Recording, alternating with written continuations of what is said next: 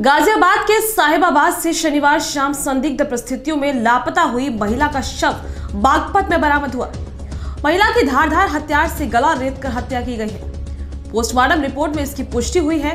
पीड़ित पति ने 2 लोगों पर पत्नी को गायब करने का आरोप लगाते हुए शिकायत दर्ज की थी। साहिबाबाद पुलिस बागपत पुलिस की मदद से जांच में जुटी है। ये महिला की एक डेड बॉडी की सूचना है। ये क्या पूरा मामला है जो ओमनगर का है? ये 23 तारीख को थाना साहिबाबाद क्षेत्र में एक व्यक्ति द्वारा सूचना दी गई कि उनकी पत्नी, जिनका नाम रिया शर्मा है, वो घर पे ये बता के गई है कि वो 2 लड़कों के साथ जा रही है। इस संबंध में थाने पे 498 NCR भी दर्ज की गई थी।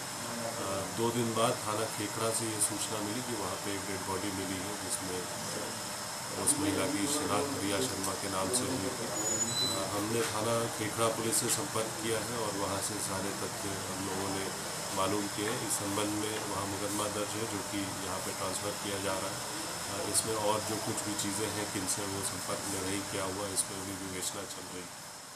ये पति की तरफ से आरोप